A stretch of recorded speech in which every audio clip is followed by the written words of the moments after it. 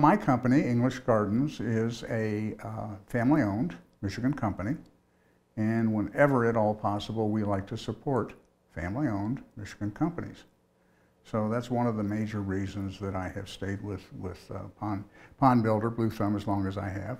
I also have a landscape division, and I also have a store out in Brighton, which does a lot more business than all the rest of the stores do in water gardening supplies.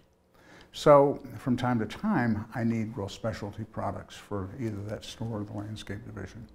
And so I need to be doing business with Blue Thumb, so I have access to those products. I don't believe in cherry picking.